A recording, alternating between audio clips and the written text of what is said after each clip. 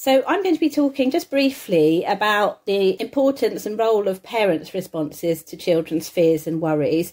And I don't think I'm going to really tell you anything that you don't know already, but what I might be able to do is to give you a bit of research evidence that backs it, and might give a bit of a rationale for some of the advice that we're giving, particularly some of the advice that we've given in our resources that you've just seen.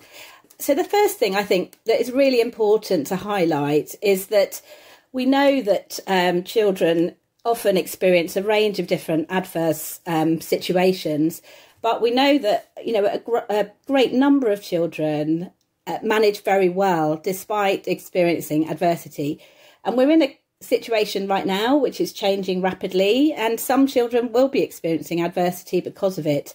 And we really just wanted to highlight a kind of hopeful message to start with, which is that actually children can show enormous resilience, and there are a number of factors that relate to that are under the control of people around children and that can be modified in positive ways.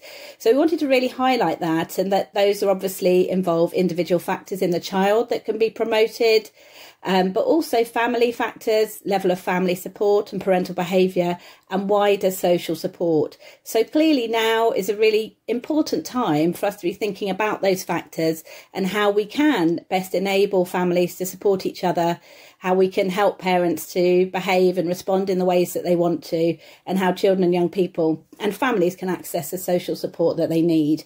And throughout, we have put a few references on, just in case you want to follow up any of this stuff that we mention in more detail. And actually, it'll be easy for us to share those with you after the webinar. So I'm going to be focusing specifically on parental responses.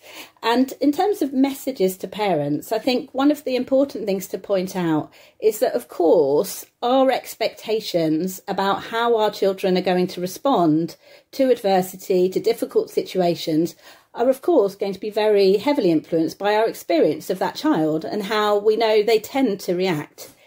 But the other thing that's really important to point out, which we found across a number of research studies, is that actually our own expectations of how we would cope in difficult situations also have an important role in fueling our expectations about how our children will respond. So we're partly influenced by our experience of our child, but we're partly influenced also by what we bring to the situation and our own ways of thinking.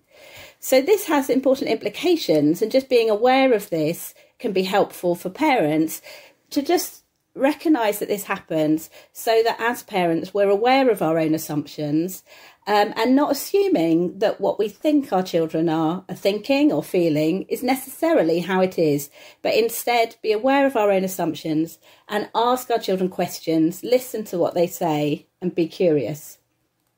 Another thing that we felt was important to point out is that, of course, our reactions to our children do differ when we are feeling under stress.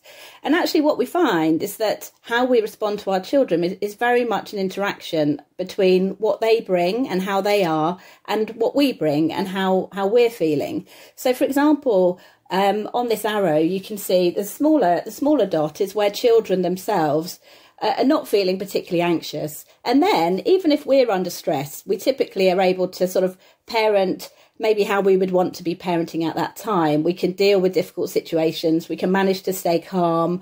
We can promote independence in the child. We can enjoy our time together. However, what we see is that when we're under stress as parents, as children become stressed, we start to respond to that differently. We tend to show more signs of anxiety ourselves. We become more likely to step in and take over. And unsurprisingly, given those things, the interactions often become a lot more negative. Whereas when parents are not anxious, actually what we see is when they're responding to their child's anxiety, as the child becomes more anxious, parents who are not feeling particularly anxious tend to actually manage to make themselves look even calmer as their child becomes stressed, to be able to take a step back, and they're able to continue to enjoy their time together, or maybe a little bit less, because obviously the child is feeling somewhat under stress. So these things highlight how what we bring to the situation and what our child brings to the situation make a difference. And this is important because it's very easy to get into a vicious cycle here, because our responses to our child are driven by what the child brings, but then our responses then go on to drive the child's reactions. And the difficult thing is that's particularly the case when children themselves are anxious. And actually, if you have a child who's not a very anxious child, has quite a laid-back nature, actually a lot of our behaviours don't have quite so much impact in that context. So, for example, we've done experimental studies, and a couple of them are listed here, where we ask parents to behave in different ways when their children are having to approach challenging tasks. And for non-anxious children, we trained parents to be more or less independence promoting. So in some conditions, they'd promote independence. In others, they would take over more. For the non-anxious children, it actually didn't make much difference. And parents could really sort of get stuck in, take over, and the children were just fine.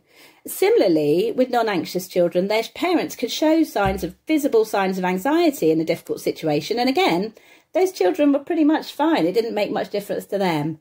However, for anxious children, they seem to be much more sensitive to what their parents brought to the situation and much more on the lookout for the signs they were getting from their parent. So for anxious children, when their parents promoted independence, as opposed to sort of taking over in a difficult situation, they actually then exhibited much less anxiety when they were faced with a challenge themselves. For anxious children, where their parents showed visible signs of anxiety, we saw those children show much more anxiety when they were faced with a challenge. So what these studies in combination show is, of course, as I've said, that our responses to our children reflect what the child is bringing to the situation, but also what we are. And unfortunately, with children who are more anxious and stressed, our responses seem to have a particular impact where they're on the lookout for messages from us. So these are important things for us as parents to be aware of, and I think really just reinforce some of the central messages that we have tried to put across in the resources that Emily mentioned. And the first one is, I realise this might be easier said than done, but just for us as parents to keep a check on our own anxiety and stress levels so that we can parent in the way that we want to, rather than kind of going on autopilot and being driven by the stress that we're feeling. And in order to make that happen, it's really critical that we give ourselves, and parents give themselves, permission to lighten the load, take the pressure off themselves when they can. In the current times, a lot of parents are under enormous pressure with children at home, often juggling work, other responsibilities. And so it's really important that they're helped to just take the pressure off where they can and lighten the load. And also encouraging parents to really just explore what works for them, what helps them get the time that they need. At the moment, we are allowed out the house once a day for exercise. So, for example, parents might want to think about, will it work best for them to do that with their children, to get their children out? Or if there are two parents in a house, might they want to take turns so that they do get a bit of time on their own as well? And so it's really about helping parents think for themselves about what's going to give them a bit of breathing space, allow them a bit of time to step back so that they can reduce the stress and parent in the way that they want to. And we've got a number of other resources that are specifically aimed at adults for managing their mental health and managing stress on the link that we've given you there. So I'm going to unshare my screen now and hand over to Polly, who's going to take the next section.